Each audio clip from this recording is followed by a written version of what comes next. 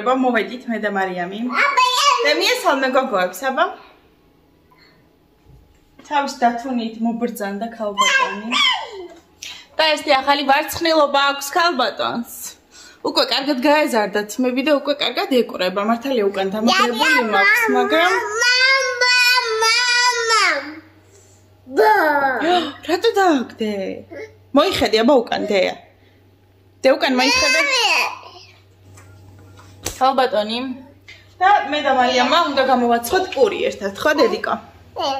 კი. რა უყავი დათუნია დე?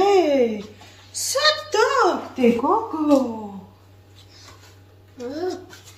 ტიკი ტიკი. დე. მხარი აბა გოგოებს როგორ გიყვარს დათუნია? ძალიან უყვარს ეს დათუნია. კი იცით, მაგრამ რაღაც თმები ხო შეუკარი, მაგრამ უკან ესეთი დაუმაგრე, იმიტომ რომ ცოტა ბუწკები ეშლება ხოლმე, ჩამოეშლება ხოლმე და ნახეთ როგორ ხდება. ნახეთ როგორ ხდება დედიკოს სიყვარულს თმა ესე აწეული. კი. მე და მარიამა უნდა გამოვაცხოთ პური. ხალხში ვაცხობ ხოლმე პურს, კი იცით, მაგრამ მაინც არ იცით, გეტყვით.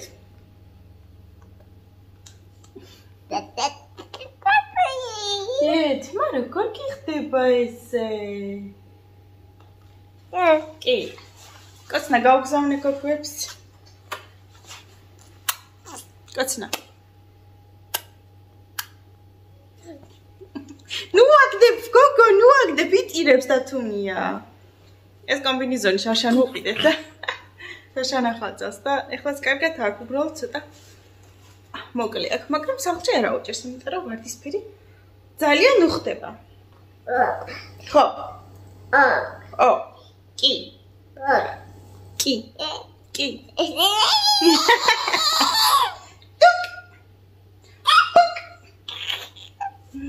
ისეთი ცხოვრება და სიყვარული. კი.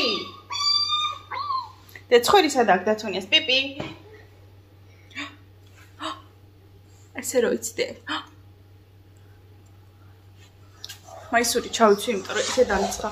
დღეს ძალიან ცხელა, მოკლედ ძალიან კარგი ამიდიხოა და გათბობასაც ჩავიწიე. წადი ითამაშე ახლა დედიკო პურს გამოაცხობს ახლა თქვენთან ერთად რა თქმა უნდა ზოგადად სახში ვაცხობ ხოლმე პურს და სადაზის ამას უყურეთ ახლა. ადექი დე, კაფელზე შეგცივდება ადექი. დე. ადექი ახლა, ჩქარა. წამო, აბა შენი ახალი სათამაშო ვაჩვენოთ, დე. წამოდი, აბა შენი ახალი სათამაშო, სად არის? შენი დინოზავრი, წამო, ვაჩვენოთ. აქ არის, აქ. შუქი უნდა ჩააქროს ახლა. ნუ აქრობ შუქს. გატარეული. წამო, შენი ახალი დინოზავრი ვაჩვენოთ, მოდი. მოდი, აბა ეს როგორ ირთვება, ნახეთ როგორი ახალი სათამაშო.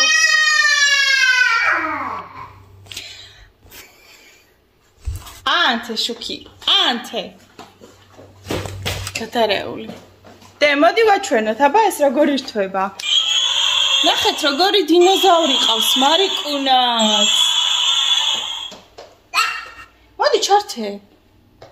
ჩართე დედიკო, მოდი.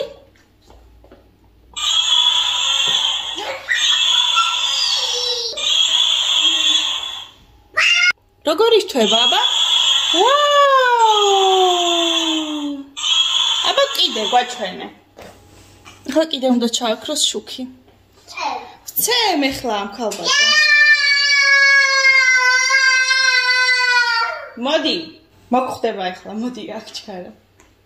ხა გარბის, რომ არ ვეჩხუბო. არ ვიცი, აი გადარეული.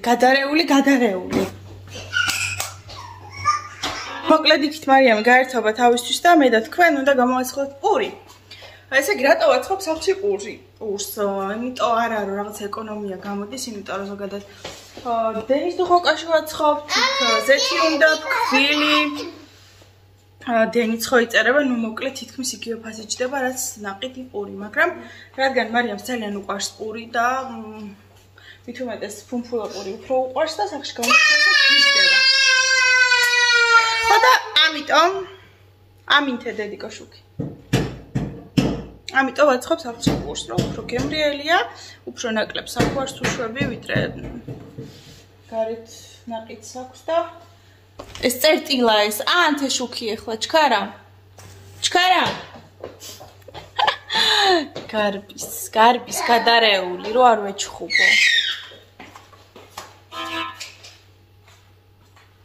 ხოდა მოკლედ მინდა რომ გაგიზიაროთ როგორ ვაცხობ ხოლმე დიდი არაფერი განსაკუთრებული თუმცა რაღაცა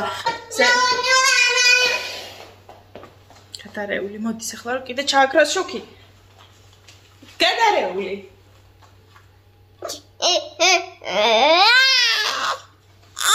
მოდი აბა დაჯექი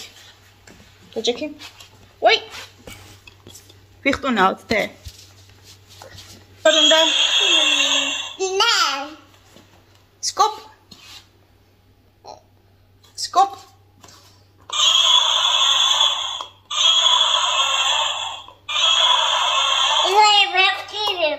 Ja. Skop როგორ უნდა? კი.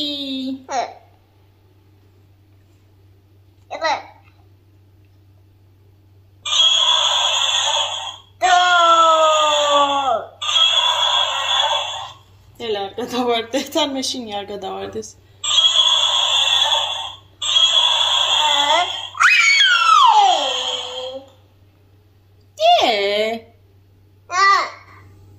დეკოცნა გამოგვიგზავნა ახლა. აჩა.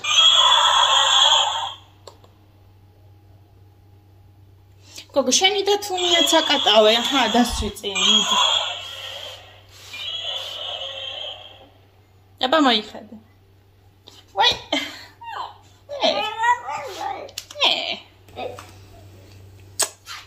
აკოცე და თუნიას. არა კატავებ.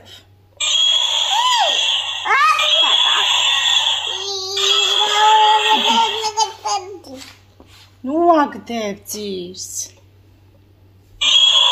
მოიხედე, აბა მაღლა მოიხედე.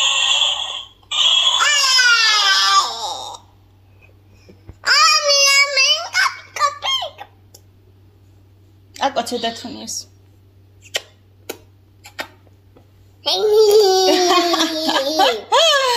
გადარეული.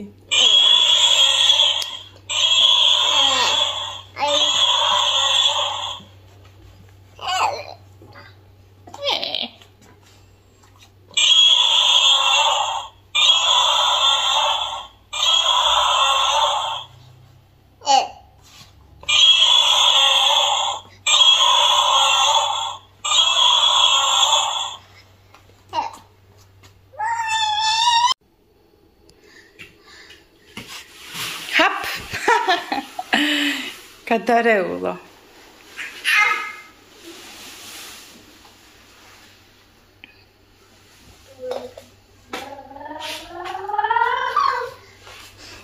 და შენ და თუნიას მოეფერე ტირის დე. მოეფერე დააძინე დედა. დედა თუნია დააძინე მიდი.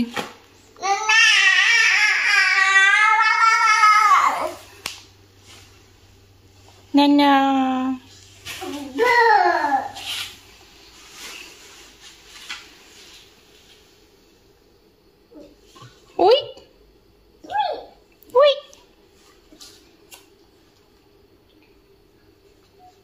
მეგობრებო, როგორც გითხარით, დღეს გამოვაცხოთ პური და არა მარტო პური, გემრიელი პური და გამოვაცხოთ. მოკლედ, გაგჭირდება საფუარი, რა თქმა უნდა. ანუ სხვადასხვა საფუარს ვიყენებ ხოლმე, დიდად განსხვავებას ვერ ვხედავ, იმიტომ რომ ყველა ძალიან კარგია. მშრალი საფუარი, რა თქმა უნდა, ეს ჩვეულებრივი. და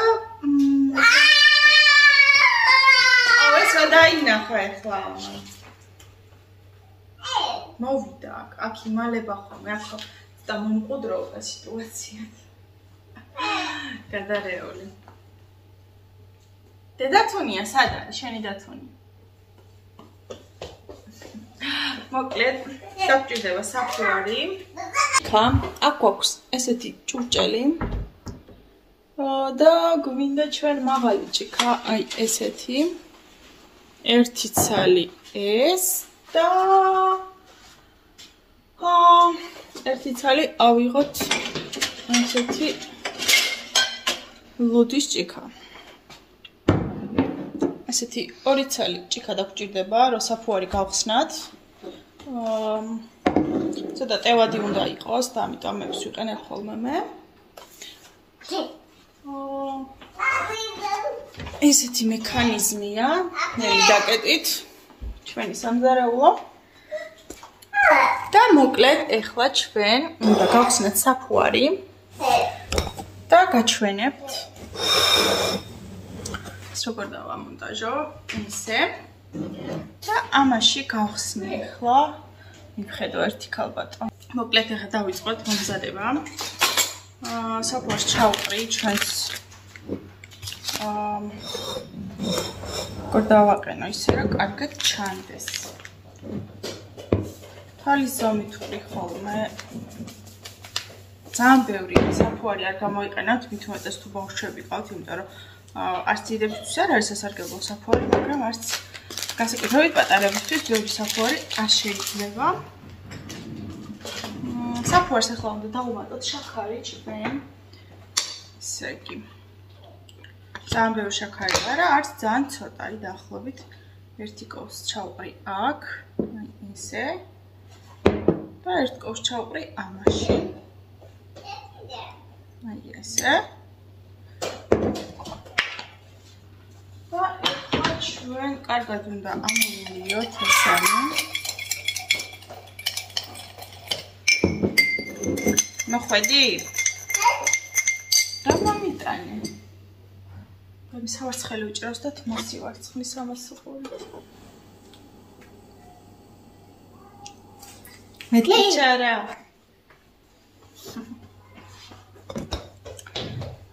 ესე თან მარიამს უყურებ რომ მე არ გავფუჭოს დივანზე ადის ხოლმე და გიშივით ის ხტუნაობა და თუ არ გადმოვიდეს მე შინია ხოლმე თან იქით უნდა ვიყურო თან თქვენ უნდა გასწავლოთ რა ანუ გაგიზიაროთ მე როგორ ვაკეთებ იმიტომ დარწმუნებული ვარ ყველა მიცის უბრალოდ რაღაცა ეს მაგალითად შაქარი და ეს ცალკე რომ უნდა გახსნათ უფრო კარგად გამოდის უფრო კარგად გაიხსნება კარგად ამოფურდება და ამ წვრილმანებსაც ძალიან დიდი მნიშვნელობა აქვს რომ საბოლოო ჯამში გემრიელი და კარგი პური გამოგივიდეთ ესე იგი ეხლა გვჭირდება თბილი წყალი და არ დაგავიწყეთ რომ ცხელი წყალი არ უნდა დაასხათ იმიტომ რომ საფუარს გააფუჭებთ და კარგად არ ამოფურდება და პურსაც კარგად არ გამოაცხობს ამიტომ ეხლა ჩვენ გვჭირდება თბილი წყალი გაცდეთ და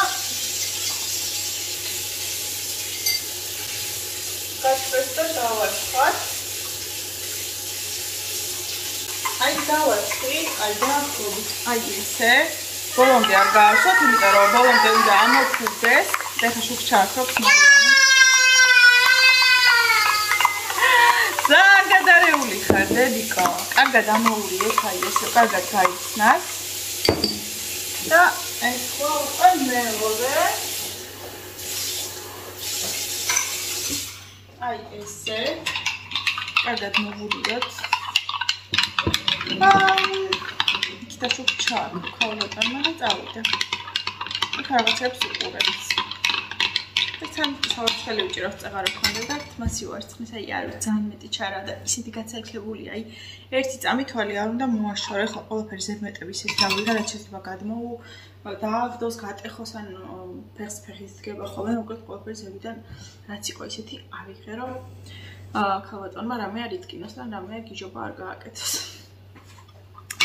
ესე აი ესე დავდგათ ჩვენი საფუარი და დავალოდოთ რომ კარგად ამოფულდეს აი ესე გავუშვიდე და დავალოდოთ როდის ამოფუშფუშდება ჩვენი საფუარი ბოლომდე უნდა ამოვიდეს ორივე რომ კარგად გაფულდეს და მანამდე შევგვიძლია მოვამზადოთ ჩვენი ფქვილი ანუ ხა მე ცომს ხელით მოვძილავ ხოლმე იმიტომ რომ ყოველ წამს ახლა განა არ მოვზილა, უბრალოდ ბევრი დრომი აქვს ხელით რომ მოვზილო ცომი, თან ეს ხა ცომიანი რომ ექნება ხელი, რამე რო იყოს მარიამს ვავარდები რომ მოვკიდო რაღაცა.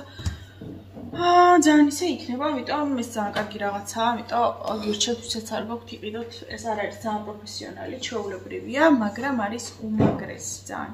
ანუ ცომისაზელი კიდე სხვანაირებია. ამას აქვს ესეთი თავი, ნახეთ. ესეთი ჩვეულებრივი ცომის არის. უბრალოდ მეორე რო არის პროფესიონალისტი მრგვალი დიდი თავი რო ის რა თქმა უნდა უკეთ მოზელს უფრო და ბევრს მოზელს, მაგრამ ყოველ შემთხვევაში ძალიან ბევრს არ ვაცხობ მე და საკმარისია ჩვენთვის ეს ჯამი და ის კიდე თმასი ვარცხნის კიდე ხალბატონი ამას უყურეთ.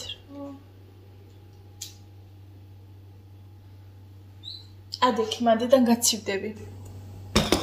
ხო, ეხლა ეს გავამზადოთ ეს ბლენდერი უნდა გადმოვდგა აქეთ და უნდა გავამზადოთ ჩვენი მიქსერი.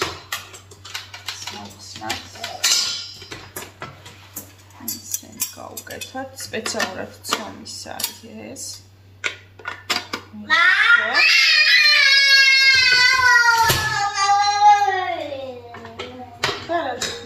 და ამაში უნდა ჩავყარით ახლა ქვილი და გაჩვენებთ ახლა რამდენს პრიხოლმე და რამდენი გამოდის საშუალოდ და შუქსაც ავანთებ ხალბატონმა რა ჩააქრო. გადარეულო, რატო ჩამიქრე შუქი?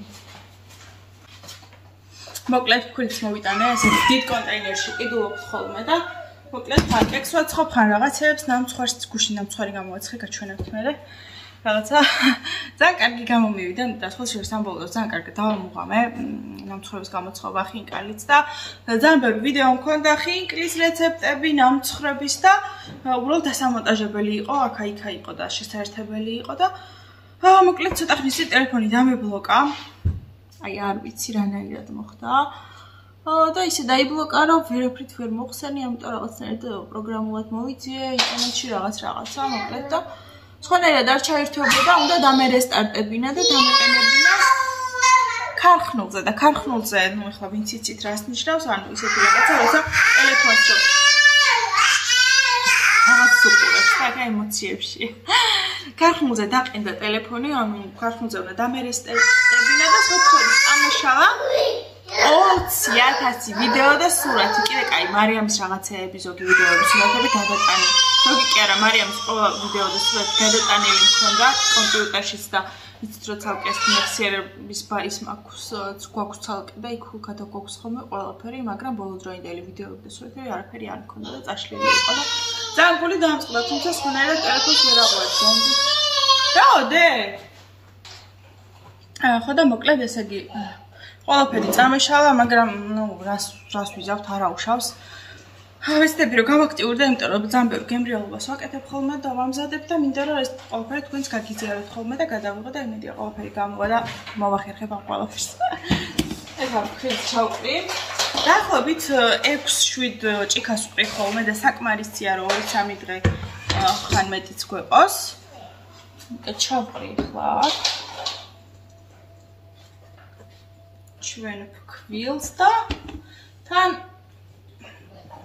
მანამდეც გაღვივდება ჩვენი საფუარი და ისეთი გემრიელი და კარგი პურები გამომდის ნუ რა თქმა უნდა ესეთ მიწევნით ყველაფერს კარგად ვაკეთებ და მაგიტოც დედა ჩემმა მასწავლა სხვათა შორის და მაგრამ ვფიქრობ რომ ძალიან კარგი ღუმელიც გვაქვს რაც შევიძინეთ და ღუმელიც ხელს გვიწყობს რომ არ დაიწვას და კიდე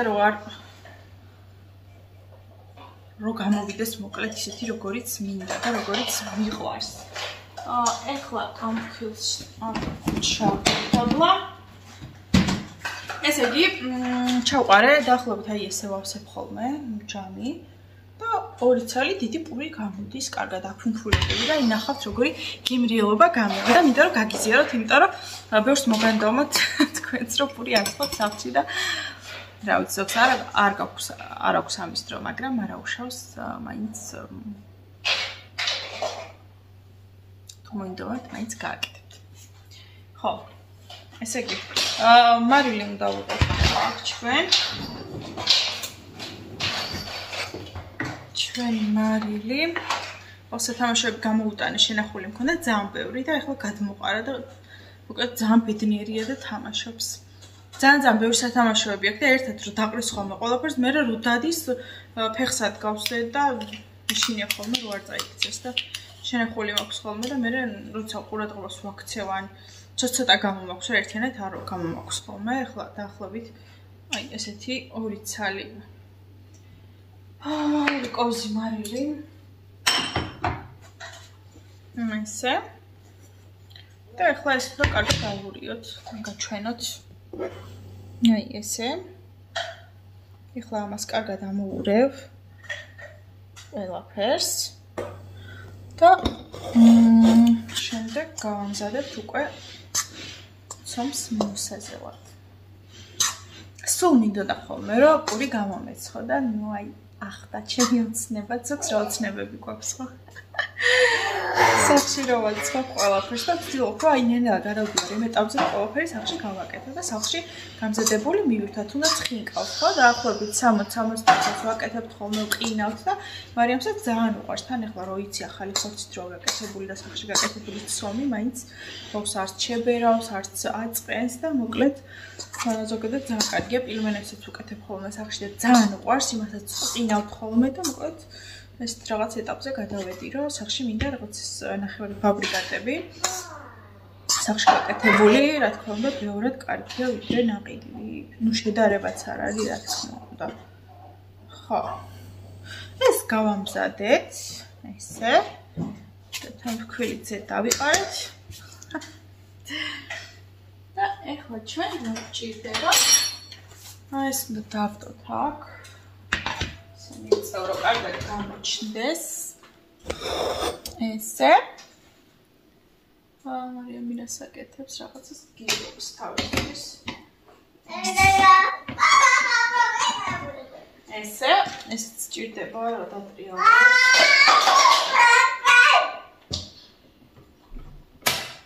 ამას მოწევ და სამზად არის ამას შევაერთებ გავამზადებ უკვე ესაც უკვე გამზადდა და ახლა უკვე უნდა ამოვიდეს აი ნახეთ როგორ ამოდის ესაც მალე ამოვა ესე და ბოლომდე რომ ამოვა შემდეგ უნდა დავასხოთ და მოვზილოთ ცომი მანამდე მარიამს შეგაჭყიდებთ რებს თამაშობს ქალბატონი და აი ისე გადმოყარა სათამაშოები დიდი კაორეს აკეთებ აბა რა შეგეთებდე თამაშობ კი გოგოც რატო გაიხსენი ქალბატონო გადარეულო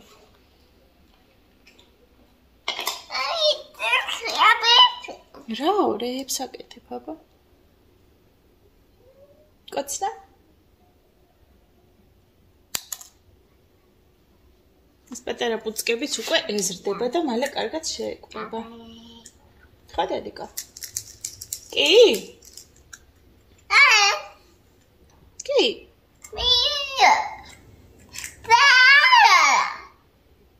დედიკოს ტრიპაჩი ვინ არის? დედის პატარა ვლოგერი ვინ არის? თავის შროლაპარაკობს ხოლმე რაღაცებს და გიხსნით და გაჩვენებთ. ხო, შენ?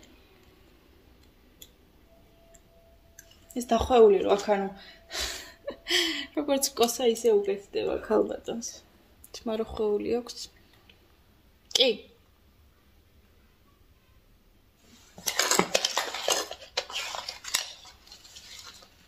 მეტი ჩარ.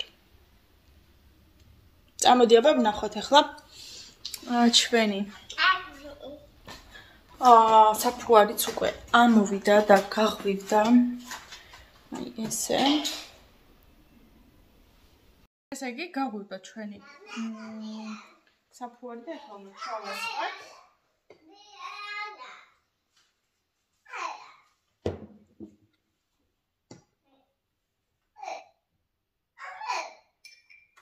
ესე. ჩავკრით მიქსერი.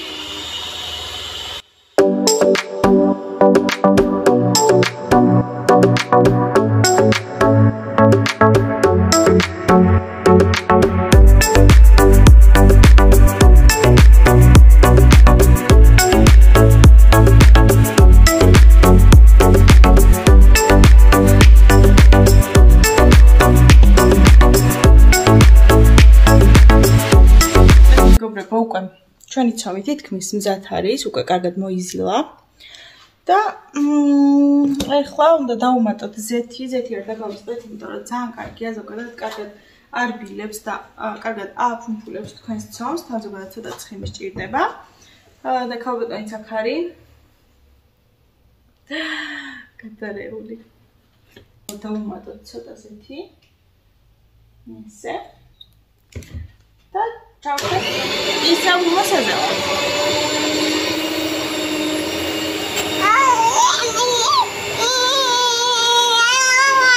ესე.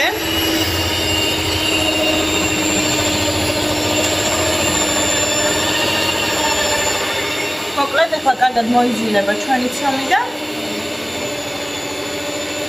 გამოვაცხოთ ყურებს. დააფარე. ეს. ოჩო. გამორთა ჩვენი ცომი უკვე მზად არის. ზეთიც კარგად დავუმატეთ და ახლა უნდა გადავაფაროთ ზევიდან შესაბუთი ცელოფანი. აუ ახლა გამახსენდა შესაბუთი ცელოფანი მაქვს მაღლა შედებული, იმიტომ რომ და ახლა იმის ჩამოღების დრო არ არის, კიბეს ვინ შემოიტანს გარეთ. ამიტომ ჩვეულებრივი ცელოფანი გადავაკრათ სუფთამ. ახლა ძამე.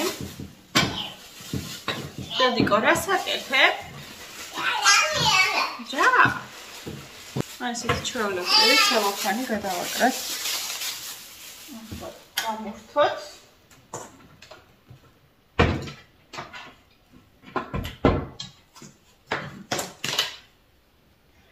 რა საკეთებ? მან ქვილი არ ამოიღო მანდიდან.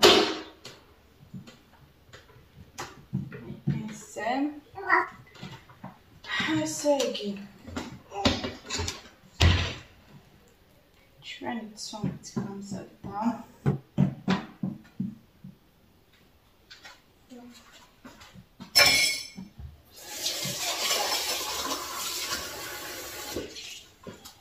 და ეხლა სანამ ცელოფანს გადავაკრავ, ამაზე ზედიდან მოვასხოთ ცოტა კიდეზეც. ესე ძალიან ცოტა ძალიან ბევრი ზეთი არ უყვათ ხოლმე, იმიტომ რომ ძალიან ზეთიანი არ გამოვიდეს. ესე ზევიდან კარგად ჩავზილავ. ესე.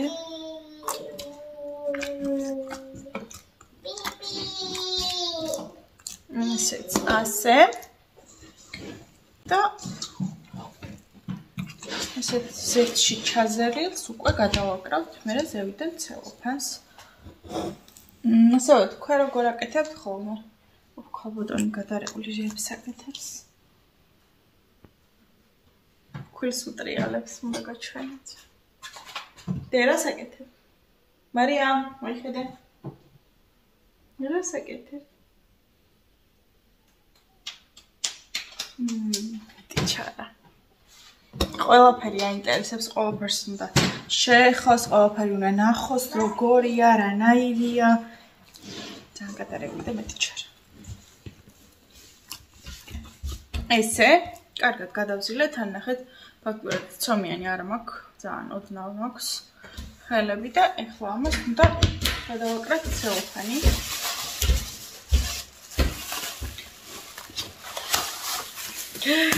რა მეტი ჩარა. აი ესე. და ეხლა დავდგათ და უკვე ნახევარ საათში კარგად ამოვა ცომი. ხელებს დავიბან. დაველოდოთ, როდის ამოვა ჩვენი ცომი, რებს აკეთებ. მეტი ჩარა, აღარ იცი რა გააკეთოს. მამა არ არის, მანდ, დე. აი უკაკუნებს მამიკო გონია რომ შიგნით არის. დაუძახი აბა მამა. მამა. არ არის დედიკო შიგნით, მოვა მალე გარეთ არის და სამსახურშია და მოვა. მამა. აი გამოდი დედიკო, კაი. გამოდი დედიკო. მამა. არის დე მამა მანდ. აბა გაიხედე გარეთ, ჩაყასთან გაიხედე გარეთ. მანდ არ არის მამა. ეხლა და მოკლედ ძალიან გემრიელი პური უნდა გამოვაცხოთ ერთად. ეხლა დავიყვან ხელებს და დაგიბრუნდებით. მოკლედ მეგობრებო, დავბრუნდი. ჩვენი ცომიც ამოფულდა და ეხლა უნდა გამოვაცხოთ გემრიელი პურები. მაგრამ მანამდე მარიამს ეხა ვაჭამე და ეხა ჩემი გაკეთებული ნამცხვარი უნდა მიირთვას ქალბატონმა. ეს გავაკეთე გუშინ. ესეთი. მოსაფრთხო ვერ გადავიდე. გემრიელესი გამოვიდა. შიგნით გავუკეთე მოხარშული კრემი, ზოგადად მალაკოს და კარაქის კრემს უკეთებ ხოლმე, მედოკის ისინია ფიფიტები, მაგრამ მოხარშული კრემი ძალიან მოუხდა. გინდადე? კი. უნდა ნამცხვარი რა ქნას. კოცნები? კაი, მოგიჭრით დაჯექი. დაჯექი და მოვჭრათ, აბა. ნამცხვარი მოვჭრათ დე. მოვჭრი მარიკუნას.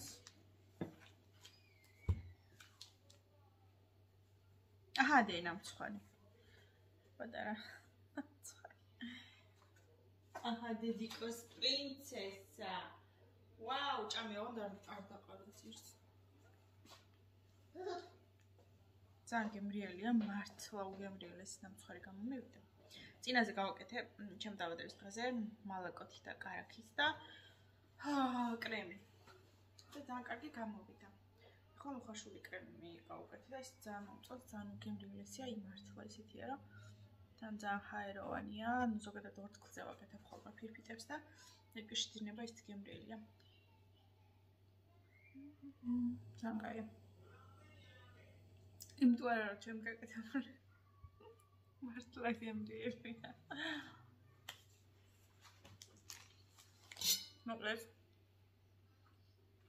ჩვენი ნამცხვარი შევინახოთ მაცივაში და დავიწყოთ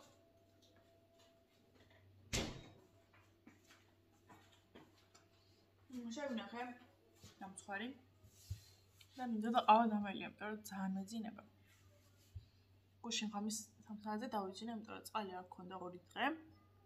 2 დღე ჭურჭელი იყო და სარეცხი და გუშინ მესჯი მოვიდა გიოს რომ დღეს 6-მდე არ იქნებოდა. მაგრამ გუშინ მოვიდა გვიან, ძალიან გვიან, მარიამი დავაძინე, მერე მარიამი მოვიდა და ხამის 3 საათამდე მთელ ჭურჭელს ვეცხავდი, ჯამები, ხვაბები, რაღაცა ყველაფერი ჭჭანი იყო, თან ნამცხვარი გავაკეთე გუშინ. რა ვიცი, ან წყალი რო არ გქონდა, რატომ მოვინდომე მაშინ მაინც ნამცხვარი გაკეთე, ყველაფერი ფქულიანი იყო, ყველაფერი დასარეცხი იყო და კიდე კაი დღეს არ დაწყდა, მართალია ეწერა რომ დღეს 6 საათამდეც არ უნდა ყოფილიყო, მაგრამ კიდე კაი უკვე მესამე დღე უწყოთ, ძალიან საშინელება იქნება და ძალიან კოშმარი იქნება და არ ვიცი, თქვენთანაც ესია, რომ ხანდენი არ არის, ხან წყალი არ არის, აი არ ვიცი. პრინციპში ყველგან ესია, როგორც ვიცი. ყველა ესე ამბობს და გადავუბრუნდეთ ჩვენ ცომს. ესე. ეხლა ამას მოვხსნი და ჩავძვოთ. ზევიდან რომ მოსქენი რა ქვია. ესეთი ხო ჰქონდა ზევიდან. და საერთოდ არ მიეკრობ ცელოფანს, აი საერთოდ. ხო და თქვენც ესე გააკეთეთ ხოლმე, რომ ჩაძილავთ ხოლმე უკვე რომ მოიძილება ცამი ზევიდან. მოასხით ხოლმე ზეთი და მუშტებით კარგად ჩაძილეთ და ხელებზე აღარ მიგეკრობათ. ამას გადავაგდებ. და ესეც ჩვენი ესეთი ამოფუმფულებული ცომი და გამოვაცხოთ. ეხლა და მოვამზადოთ ცომი. უნდა ჩავძილოთ აუცილებლად. სხვანაირად არ გამოვა და მე ზევიდან კიდე ცოტა ზეთს მოვასხავ, იმიტომ რომ არ მინდა რომ ეხლა ხელებზე მიმეკროს. თავია რომ ძალიან ბევრი ზეთი არ მოგივიდეთ ხოლმე, იმიტომ რომ ძალიან ბევრი ზეთი არ უნდა. აი ოდნავ, ძალიან ოდნავ. რო ამოფუმფულდება ცომი, ესეც დედაჩემისგან ვიცი და ძალიან ზუსტია. იმიტომ რომ უნდა ჩაზილოთ ისევ. აი ესე. კარგად უნდა ჩაზილოთ. რომ უფრო კარგად ამოფულდეს და უფრო გემრიელი და უფრო მაღალი და ფუმფულა ყურები გამოვიდეს. და ზეთს რომ მოასხავთ ზევიდან და ესე გადაძილავთ. აღარც ხელებზე არ მიგეკრობათ იმდენად, როგორც იცის ხოლმე ცომმა ხელებზე მიკრობა და ძალიან მაგარი პურები გამოვა. აი ნახავთ როგორც გავაკეთებ. აი ეს ჩავზილე კარგად. ესე. ახლა გავამზადებ სინს და ამოვიღებ. სინს გამოვიღებ და ზევდან დავმოვიდეთ ცოტა ქვილი. ძალიან ცოტა, ბევრი არ მოგივიდეთ, იმიტომ ამერიკურს რომ მოაცხობთ. ძალიან იქნება ფქვილი მიკრული და ამიტომ სინს ცოტა ფქვილს მოვაყრი. ცოტა კი არ მგონია. ძალიან ბევრი ფქვილი მომევის. ესე სინს მოვაყარე კარგად ფქვილი. ბევრი ამდენი არ უნდა ცოტა მოვაყარეთ თქვენ. ახლა ბევრი ამოვიღე და ახლა ჩვენი ცომი უნდა გავყოთ ორად და ამოვიღოთ.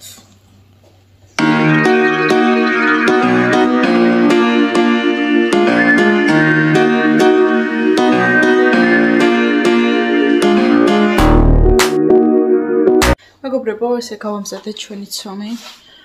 თითქმის მზად არის. აი, ესე. და ახლა ჩავსვათ გაზქურა. და დავდგათ და მოვიდა ქალბატონი. ხოდა, დედიკო, მაგებს მოახედქე. ჩავთოთ გაზი, გავაცხელოთ. დედიკო, შოქს მომიქრო. ქალბატონო. მე მაგალითად როგორ ვაკეთებ ხოლმე, ახლა გეტყვით. ეს ყოველთვის რო გავამზადებ ხოლმე ამ ცომს, გასრო ჩავთავ, ნუ ზოგადად გაცხელებულ და კარგად გაცხელებულ ღუმელში და გამოვაცხოთ ხოლმე პური. და სანამ გაცხელდება ჩვენი ღუმელი, მანამდე აი ესე წინ ამას გადმოვწევ ხოლმე და აი აქ დავაწყობ ხოლმე ამ ჩვენს ცომს, რომ ასე ვთქვათ, დაისვენოს ცომა და თავი გაიკეთოს და ამოიწიოს, მანამდე გაზქურაც უფრო გაცხელდება ღუმელი და ღუმლიდან თან ეს სითბორო გამოდის, უფრო მალე ამოვა ეს ჩვენი ცომი და ამოვა და გამოვაცხობ ძალიან გემრიელ პურს. მანამდე ამას მივალაგებ. ამას უყურეთ, ამას.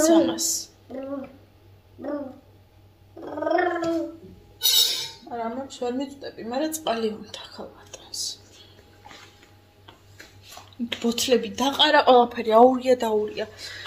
შუქიც ჩააქრა. ანუ ვიცი, გადარეულია რა, ვიცი, გადარეული გოგოა. მოკლედ აი ესე ჩემო მეგობრებო, ეხლა ამოვა ცომი და დაგიბრუნდებით. მეგობრებო, ესე იგი ამოვიდა, ესე თავი გაიგეთა უკვე ჩვენმა გუნდებმა და ეხლა უნდა გამოვაცხოთ.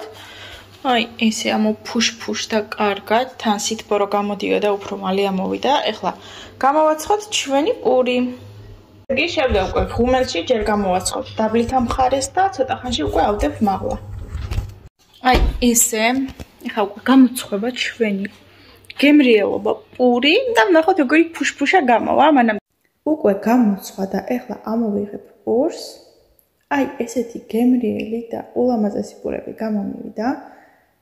არის ძალიან ფუმფულა და უგემრიელესია მერწმუნეთ. აუცილებლად თქვენც ცადეთ ხოლმე სახლში გამოცხობა. ძალიან ფაფუგი და რბილი გამოდის ყოველთვის, იმიტომ რომ ზედს ვუმატებთ. მოკლედ, აი ესეთი იყო ჩვენი დღევანდელი ვლოგი. ყველას მშვიდობიან საყამოს გისურვებთ და მოკლედ მე კიდე გემშვიდობებით შემდეგ ვიდეომდე. დროებით.